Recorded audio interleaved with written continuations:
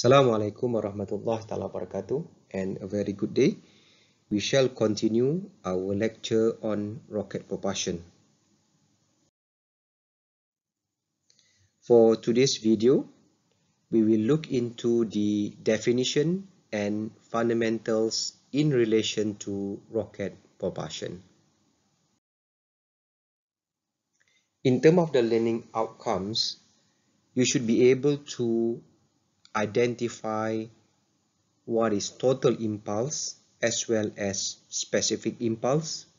You should also be able to compare the exhaust velocity and effective exhaust velocity, and then able to explain in terms of the mass ratio and propellant mass fraction, and finally calculate impulse to weight ratio and thrust to weight ratio based on examples that I will provide you in the lecture notes. In the previous video, we have already discussed on the introduction to rocket propulsion. Basically, this particular video will cover on the basis principles of mechanics, thermodynamics, as well as chemistry in relation to rocket propulsion. And we have already known in the previous video that the propulsive force obtained by ejecting propellant at a high velocity.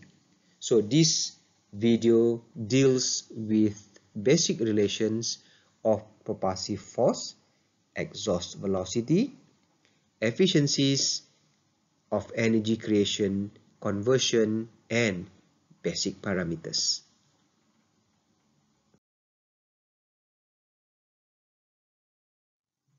Okay, this is the contents of this particular video. We will cover in terms of the total impulse, specific impulse, propellant mass, as well as the effective exhaust velocity.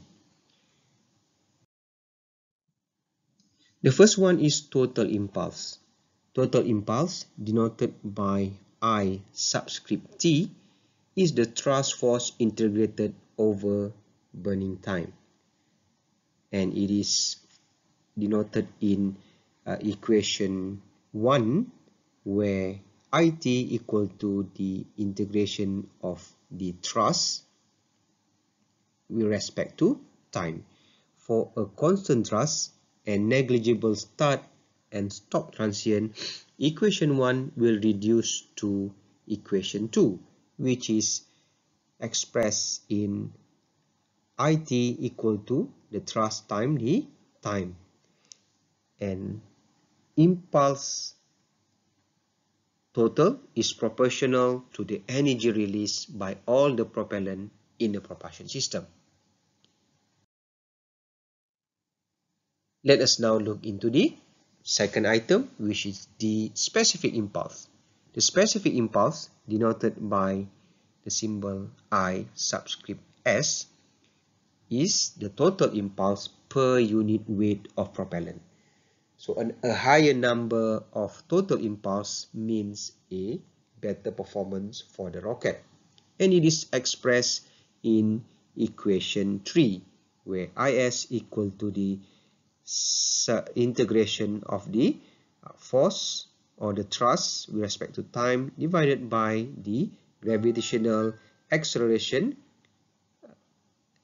times the integration of the mass flow rate of propellant with respect to time, where m dot is the mass flow of propellant and g naught is the standard acceleration of gravity, which is 9.80 meter per square second. The third item is the propellant mass.